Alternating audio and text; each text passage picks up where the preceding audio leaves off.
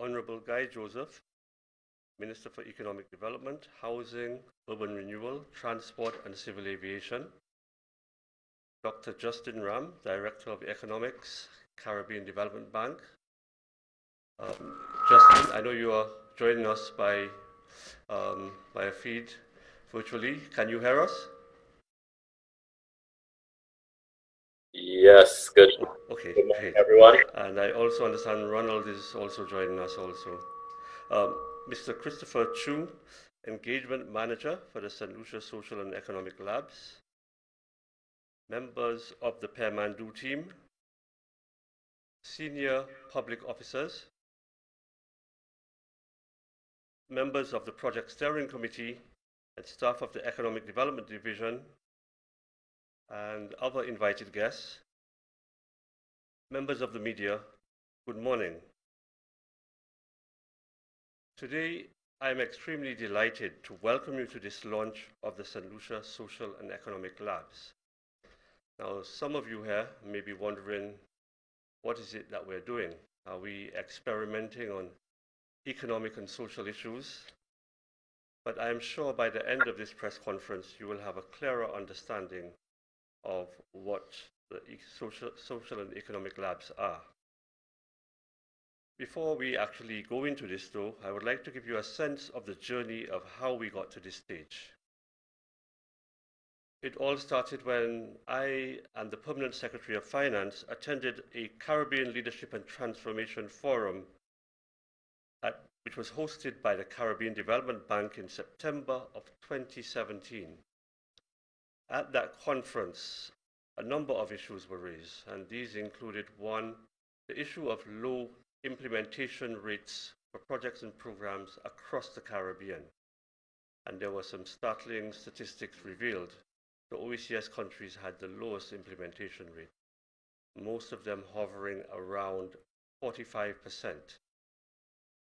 So this was a really an issue for those countries to address, and the data we had really spanned a very long period of time, and it showed that many of the interventions that we had undertaken were not successful.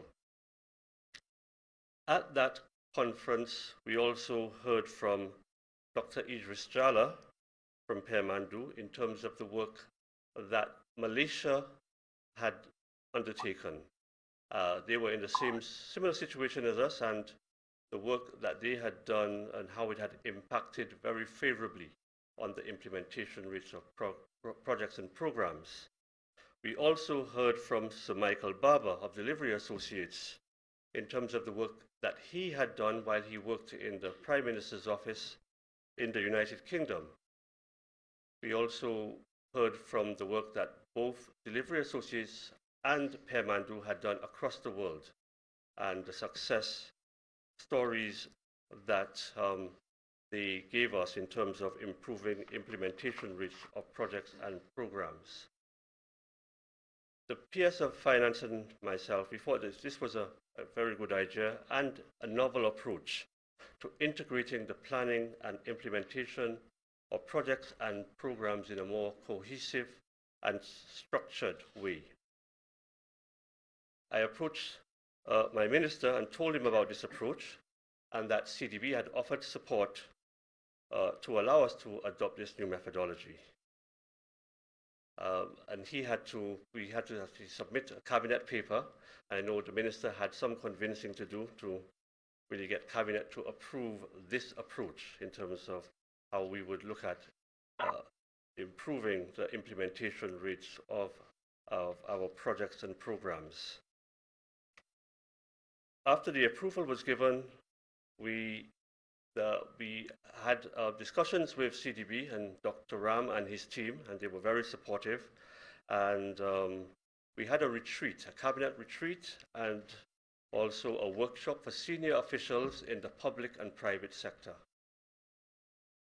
At that retreat, the cabinet defined the 6 key priority areas for St. Lucia, and the senior officials and the private sector defined some of the game changers. Of course, cabinet also gave their ideas on what some of those game changers are. The retreat and the workshop were a resounding success, and Cabinet had no hesitation in approving the continuation to the next phase, which is what we are launching today. And to give you some more on this and in terms of the journey and the approach, I would like to ask Dr. Justin Ram of the CDB, who has been an enthusiastic supporter of this approach and really is really looking at St. Lucia as, I wouldn't say the guinea pig, but the early starter, the pioneer in the Caribbean, and to see how this can work for us so that it can be replicated across the Caribbean. So, Justin, if you are there, I could invite you to say a few words. Great. Okay, good morning, P.S. Dalsu. Good morning as well, Minister Joseph, Governor for the Caribbean Development Bank from St. Lucia. Are you hearing me clearly?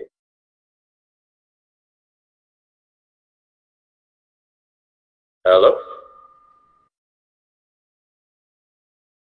Hello? Hi, Justin, we're hearing you. Yes. You can continue. Okay, good. I'm getting some feedback. I'm wondering if it could be muted on your end. Or if that. Well, so today actually marks the launch of what we consider to be a pioneering time for the Caribbean Development Bank's foreign member countries. St. Lucia being the first country to go ahead and implement what we believe to be an outstanding methodology to improve implementation rates for public sector projects and policies. Now, back in May of this year, under the patronage of the Honorable Prime Minister Alain Chastanet and members of his cabinet, we hosted a cabinet retreat with all of the cabinet ministers and with consultants from Pemandu out of Malaysia, under the guidance of their head, Sri Idris Jala, to go through with the St. Lucian cabinet what are the likely priorities for St. Lucia over the next 5 years or so. Now, coming out of that, as P.S. also mentioned, the cabinet identified 6 key areas. 3 of them economic, and those are tourism, agriculture, and infrastructure. And on social issues, healthcare, education, and crime. So coming out of that cabinet retreat, we have a clear mandate as to what are the priorities for St. Lucia over the medium term. The next phase of this process is how do you go about implementing projects and policies that would improve outcome in each of those 6 key areas. And what we did last week, through the careful guidance of P.S. Dalsu and his team in St. Lucia, we have now approved financing to St. Lucia to support this program.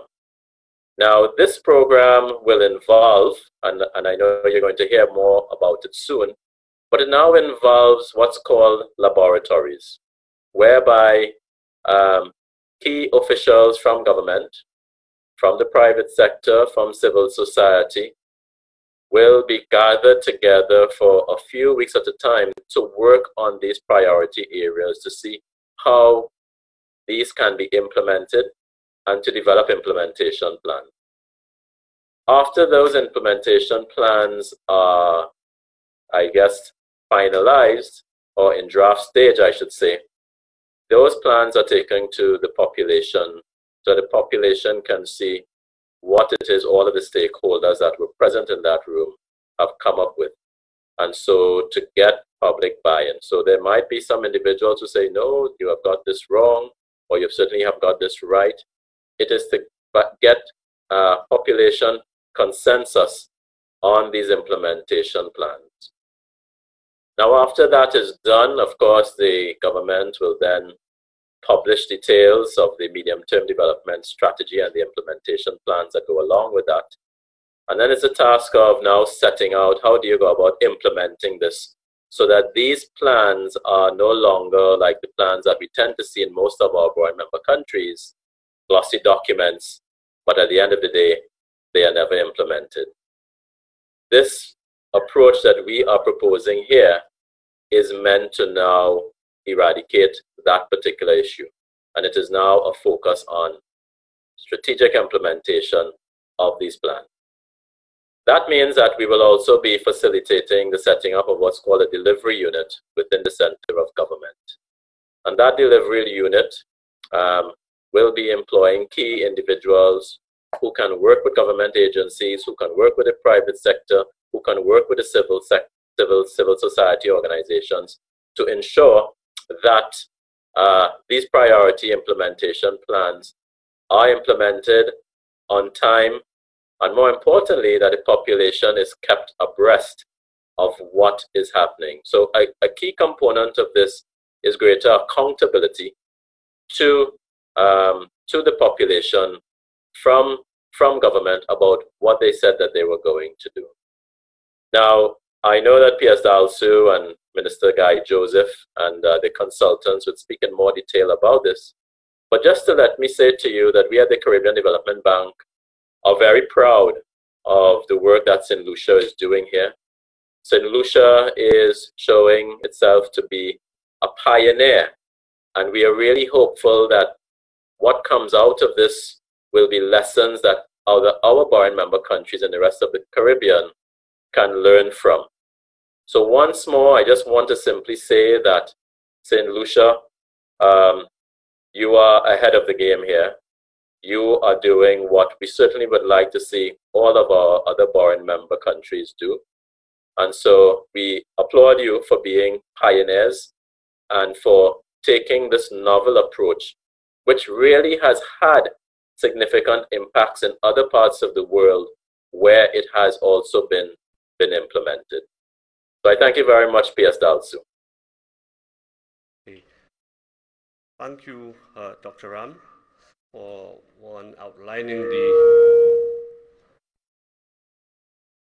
Thank you, Dr. Ram, for outlining the methodology and the approach of the labs and the delivery units.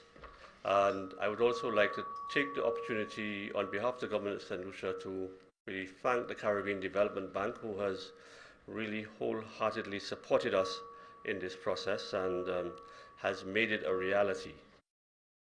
So once again, thanks again through the Caribbean Development Bank for their support. I would now like to invite the Honourable Minister to make some remarks on the approach. He is the lead minister and the champion. I know that he is very much supportive of this initiative and really is advocating for an approach that will increase the implementation of projects and programs across the government of St. Lucia. So, Honourable Minister, my pleasure to invite you to the podium. Thank you, PS. Let me adopt the protocol already established and say a pleasant good morning to all. Good morning. It's a pleasure to stand here to be identified with a program of this nature. Workshops, seminars are things that we hear a lot about. And I am happy to see the launch of this program today. I'm happy because it took some convincing to get the cabinet to come out for a full day to come to another workshop, because when the question was put to everybody, another workshop, another seminar. But the launch of this special program in St. Lucia, which is focused on two specific areas, the economic side and the social side of our development. The labs, as we were introduced to it, is one that is interesting and different. It is not what we have been used to doing in the past, where you just come in and you have documents and somebody makes a presentation. Maybe I would like to take you through the challenge that we had and how exciting it became towards the end. Because after my colleague ministers, after we attended the Sunday session, though some of them did it reluctantly, by the end of the session, everybody concluded that this was the best seminar and workshop that we had attended because of what we were able to accomplish. Because the selection of the areas was not a choice that I made as Minister for Economic Development or the Prime Minister made as the Prime Minister of the country, but it was a joint effort between everybody because of the method that was used. Everybody was put into different groups, and these groups had to come up with the key areas, and then you had to vote. And nobody knew where the other person was voting because each person was given their own voting device to vote. And that is how we came up with the list of areas that we believe would be game changers in St. Lucia. We were very happy about the approach, specifically because it focused in two key areas: the area of economic growth and development, and the area of meeting the social needs of the country. I know of late, even what appears on the social side is now can also fit under the economic side, and I will highlight some of that as we go along. Our focus on the labs methodology would be in a couple of phases, and I would allow the persons who are handling the labs to give you greater details of how it is going to work, the timelines, and what we expect to accomplish. But in the medium term, we expect that by 2022, we would have realized what we are discussing here to a great measure. It is always good to set timelines, because having a plan and not knowing when it is going to materialize is not the best. The approach that we are taking also is not an approach of one particular government or administration, but it is a country approach. And that is why the lead persons would be the permanent established workers of the government of St. Lucia. And that is why you are such an integral part of what is happening, because we expect this to span across administrations, across governments, and that it becomes something that the whole country has buy-in into. And that is why we know the permanent secretaries were engaged, and also the private sector have been engaged in this process, because the development of St. Lucia and our future depends on all of us, not just the government, not just the elected parliamentarians, but everyone in general. We are also very happy that the Caribbean Development Bank gave us support from the inception of this program. And I must highlight Dr. Ram, because from the CDB, he was the champion for us in St. Lucia in seeing to it that this program materializes as we are having it today. So from the inception of a grant and the support and making it possible to be there, to make it happen, and also in facilitating the process of us getting the loan. And I must also thank PS for the hard work and the team within the Ministry of Economic Development, because it is taxing when you have so many things to do and to pay attention to so many things at the same time. So the delivery units that has been set up, and I know that some of them have been meeting with the team, but I also want to highlight that this is an initiative being taken while PEMANDU is the one of the lead agency we were dealing with, but the labs is in association with Delivery Associates, who have been who would be involved in that process in taking us through the next stage of the development of this project. Now, this is not just a project, as you heard from Dr. Ram, for a report that will be placed on a shelf, in a box, or on a computer somewhere. This is a program that is result-oriented, that there are going to be clear measurements. So whether myself as the minister, if I have not met my obligations, it will be highlighted. And every line officer with responsibility, we would be able to pinpoint the areas that we have failed if we fail. And we should be able to pinpoint the areas that needs improvement, because it is something that involves the whole cabinet. Because when we look at the areas, and I will highlight the 6 key result areas that we are looking at. I would do like PS and start on the social side, which highlights healthcare, education, and crime. We believe that with the discussions taking place in St. Lucia today, that healthcare is top priority.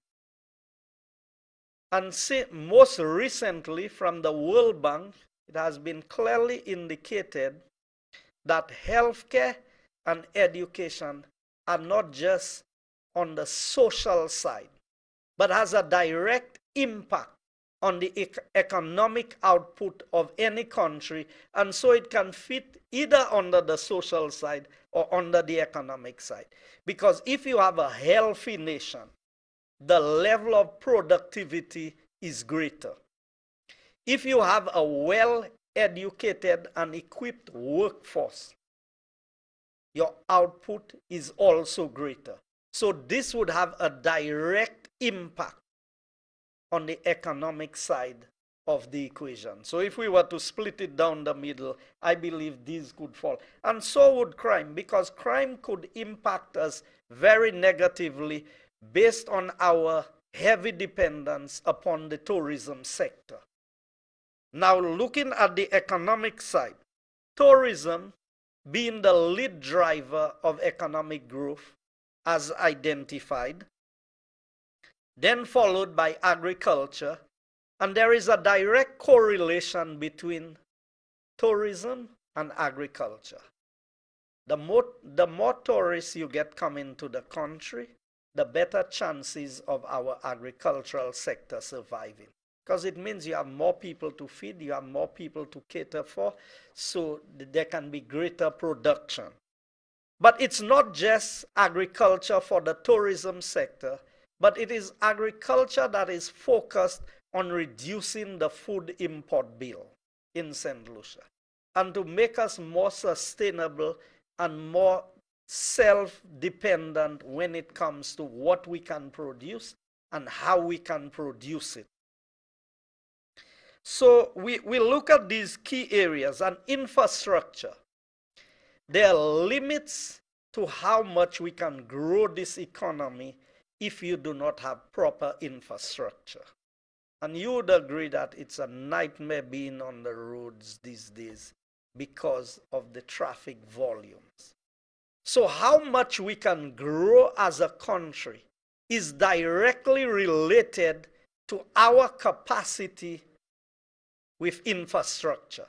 So if we do not have sufficient road network, if we cannot produce enough water, then how can we grow this economy the way that we need to grow it?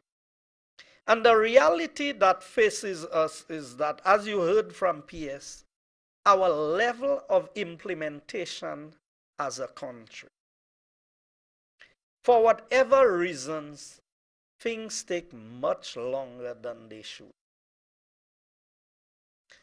The lab will help us to identify some of the shortcomings and some of the things we need to do to make us more effective. Now, this is not, that is why I said it is not a situation of a government, but it is a country approach. Because our limitations at the ports. So take, for example, we have entered the cruise season. What happens during that time is that the cargo ships have to wait out there until the cruise ships have left, because we are sharing one port for both cargo and cruise tourism. That is a limitation in infrastructure to how much we can develop, because it is costing us more to have the ships out there waiting. Most recently, one of the ships had to leave and go to Barbados and discharge the cargo there and then get a smaller vessel to.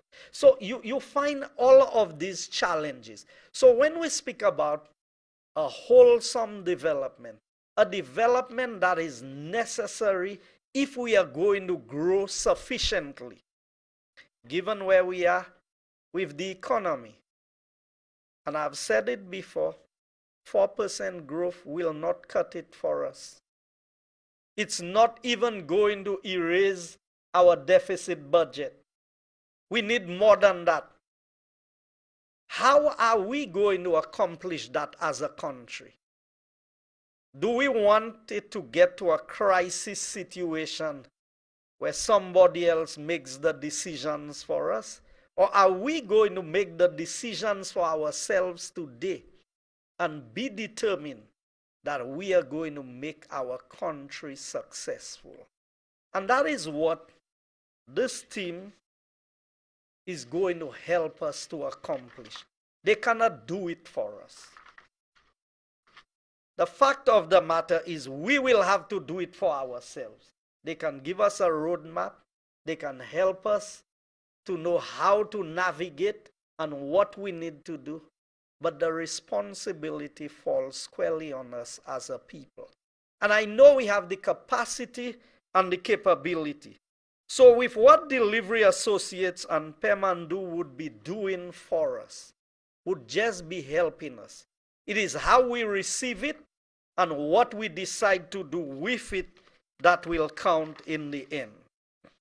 So, I would like to announce the call for the private sector, possibly to submit expressions of interest for projects in two key result areas in the economic sector, namely tourism and agriculture.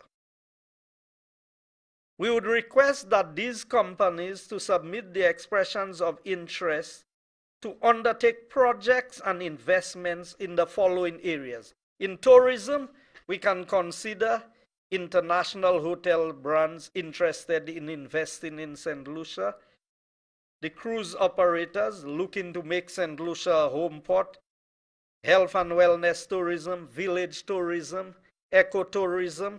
All of these are areas that the private sector can play a lead role in assisting in growing the economy. In the agricultural sector, we have production of food as a means of import substitution. And over the years, we've spoken about buy local.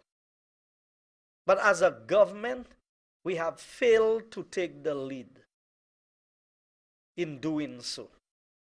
And I've said it, we have enough furniture manufacturers in St. Lucia.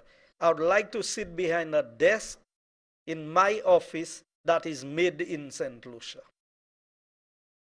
I would like to sit on a chair that is made in St. Lucia.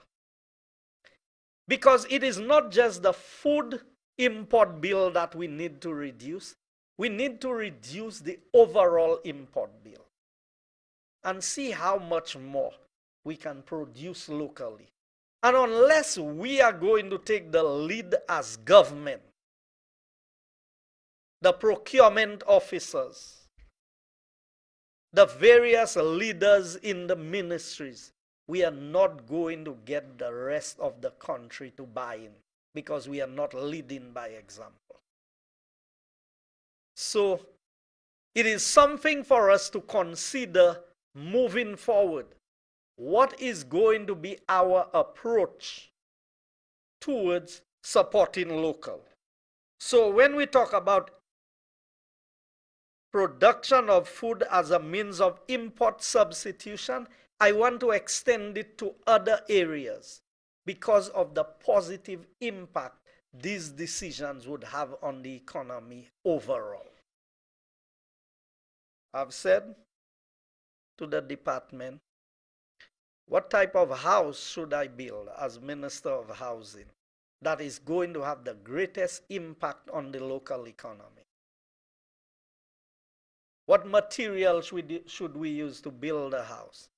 And if we can identify these, and even if it costs more, then the government should offer a subsidy or the government should give concessions to offset the price so that you can use more of your local products in the construction sector. That is how we build our economy. So we have that. Then under the agricultural sector, we have the food processing projects. We have production of high value, high yield crops that encourage crop diversification. We have seen the vulnerability of our banana sector. A storm that did not even qualify us to get the insurance payments devastated the banana sector. I have to compliment our farmers because of their resilience, because the day after the storm, they were back on the fields replanting and chopping and doing what is necessary. But we also, from the time I was a child growing up, I've been hearing about diversification. And we are in 2018 and we are still speaking about diversification. And we have not seen the impact that we need to see. While there have been some level of diversification, not to the extent that we should have had as of today. And production of sample crops. So these are areas that the private sector can engage with the government and see what can be done in helping us in these sectors of the economy. And I am sure that the addresses that is to be given will be given, and the agencies to be contacted with submissions would be done. But I want to assure the team that is present here with us today from Pemandu and from Delivery Associates that we are committed to this project. I want to assure Dr. Ram and the CDB that the resources being put towards this will not go in vain. We are determined to bring our level up in terms of implementation. We are determined to turn around the economy of this country and to make ourselves more productive. We are not the only ones. Other people, they are doing it. We can do it for ourselves as a country. And so I encourage all the participants across ministries involved in this project not to treat it as just another set of workshops and seminars to go on your resume, but to make it something that is going to bring us the desired results that we are looking for, that we all can be proud of the work that we would have done for the future of this country. I thank you.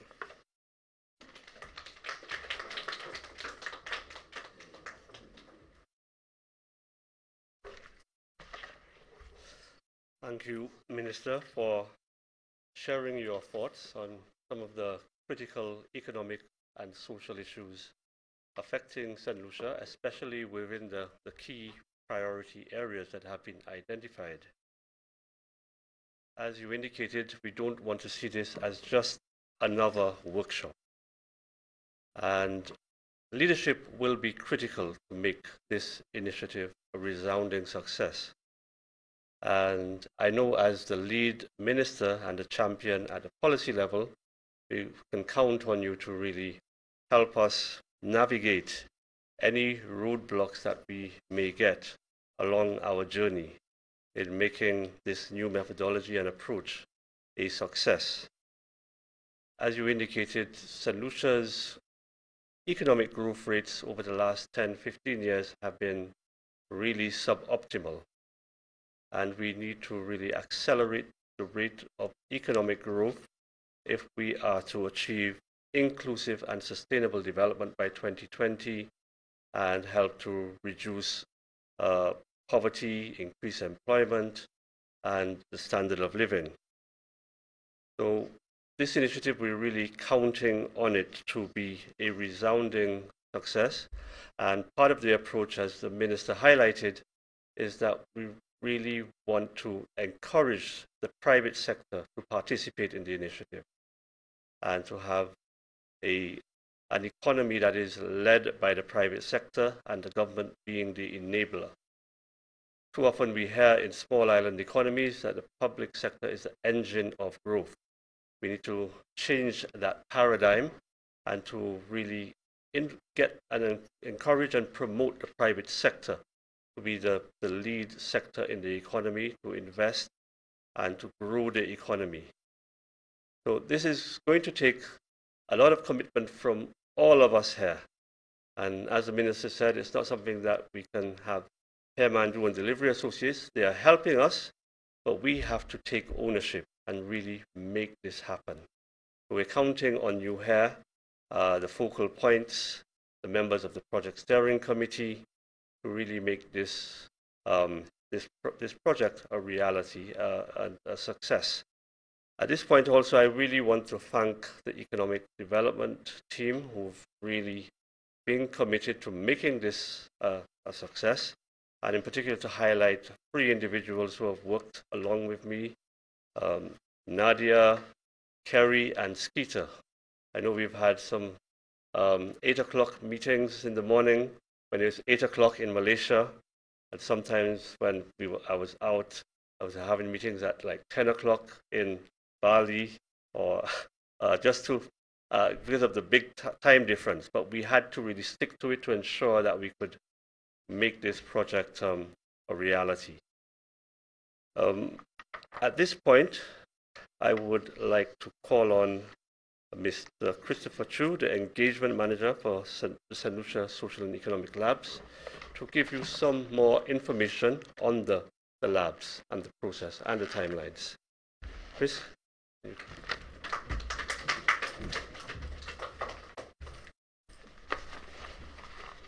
Thank you and good morning. To Honourable Minister Guy Joseph, Permanent Secretary Philip Dalsu, Dr. Justin Ram from Caribbean Development Bank, as well as members of the Government of St. Lucia and members of the press. Good morning, and on behalf of Pemandu Associates and Delivery Associates, we would like to thank the Government of St. Lucia for your warm hospitality in receiving us and your high level of commitment in executing and successfully commencing the St. Lucia Social and Economic Labs. My name is Chris Chu. I'm the Engagement Manager representing Pemandu Associates. We are a global management consulting firm which specializes in public sector transformation, business turnaround, and strategic communications. And our organization has worked with the highest levels of government and top executives all over the world to deliver on their national agenda and business objectives in a sustainable and inclusive manner. Here in St. Lucia, we're delighted to work together with Delivery Associates and the Government of St. Lucia to implement this important reform agenda over the next 15 months. This 15-month period will comprise of 2 phases. Phase 1 will be the development phase, or what we have termed the lab methodology, which I will explain in a short moment. And Phase 2 will comprise of the implementation phase, which will commence next year. So I would just like to explain a little bit around the lab methodology. The lab methodology is a radical and dynamic methodology that has been deployed all over the world in countries in Asia, Africa, the Middle East, Eastern Europe, and today the Caribbean. It is a methodology that focuses on refining and translating strategic intent into measurable, quantifiable targets with detailed implementation programs, clear budget requirements, and clear governance structures. So here in St. Lucia, this lab will take place over the next 7 weeks, commencing this week, in 3 stages. Stage 1 is what we would term the preparation stage, or the pre-lab stage. During this stage, the project team will work with stakeholders to validate and analyze data, conduct interviews, conduct site visits, and ultimately set the visions and goals for each of the 6 key results areas. In addition, as announced by Minister Joseph, the government of St. Lucia is calling for submissions of expressions of interest for projects from the private sector under the tourism and agriculture key result areas. Therefore, during this preparation stage, the project team will assess and prioritize these projects through a rigorous filtering process and identify the project owners that will be invited into the next stage. The next stage is what we term the focus group stage, and this stage commences on the 20th of November. Over a period of 2 weeks, the focus groups will involve intense discussions and workshops with all stakeholders involved in various programs, initiatives, and projects in each of the 6 key result areas. During this phase, project owners who have been identified will be invited to come and present their business ideas and their projects.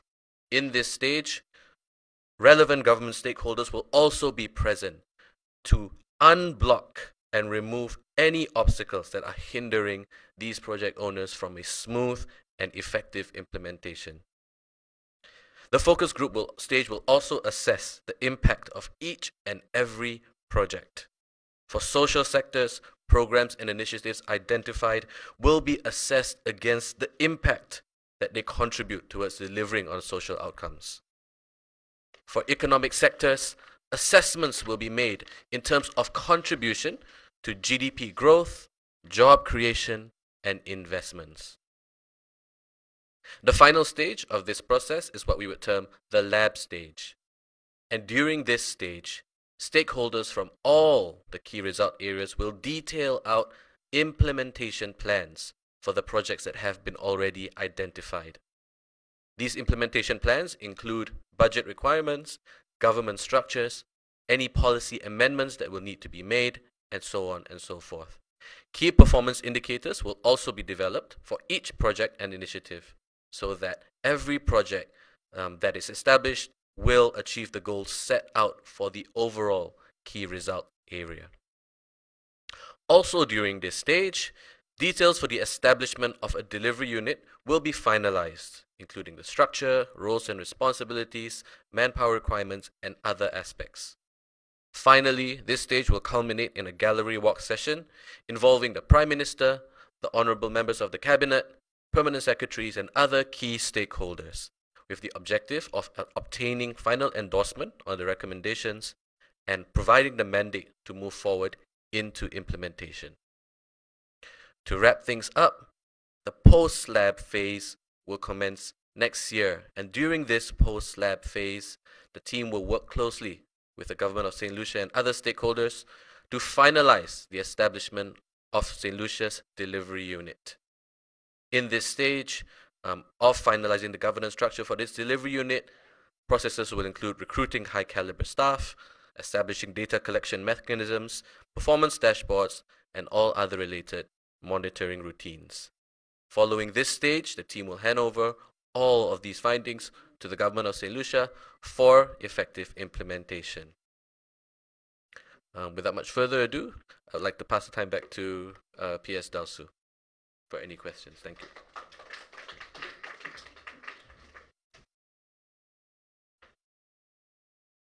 Okay, thank you, Chris, for outlining the lab methodology. As you indicated, you have a pre-lab, the labs, and the post-labs. Hopefully, by the time we get to the post-labs, we'd have established the delivery unit, and we can take it on and continue the process. We do have a very tight time frame within which we are going to be implementing this program. We would like to ensure that it's aligned with the budget process and it actually impacts and influences the budget for 2019-2020. Another very important output of this process will be the development of the medium-term development strategy for 2019-2022, as well as CDB has also indicated that they would want to use the outputs of this process to develop the country strategy paper for St. Lucia for that same period, 2019-2022. So it is a very tight window, and it's going to really count on us and all of the other agencies who we have met already to really make this a reality. It's going to require commitment and dedication, and to ensure that we put the required resources and ensure that we actually to ensure that we actually can conclude the process by, I think the labs is December the 14th. Okay, so at this point, I'd like to ask if there are any questions. I know that the press, there are not many of them around, but CBS left. Oh, but we will indicate to the private sector what the email addresses would be to submit their proposals. And we will also be informing the stakeholders very shortly of the dates for the respective meetings. So thank you, and I'd like to thank the Minister for attending and also indicating his strong commitment to this process, to the Pemandu team led by Chris, who has, I know, been working very intensely for the first week that they've been here. The members of the Project Steering Committee, the budget team, I know that we've worked with you, and the economic, and finally the economic development team, who I know, it's been a responsibility, an additional responsibility, but one that I believe will be well worth it and help to improve the overall process by which our department work program is actually being run. So thank you all for attending.